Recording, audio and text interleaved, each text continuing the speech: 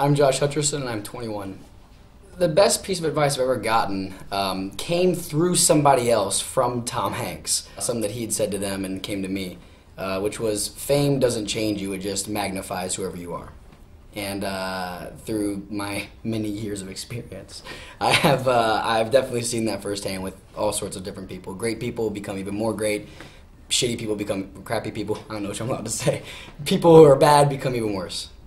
I'm probably most looking forward to having a family and that whole experience and journey. I mean, acting's amazing and like gives you so many great opportunities, but there's like a whole other side of life out there that's not in the acting world that I'm excited to just experience full on and travel and see the world and all that.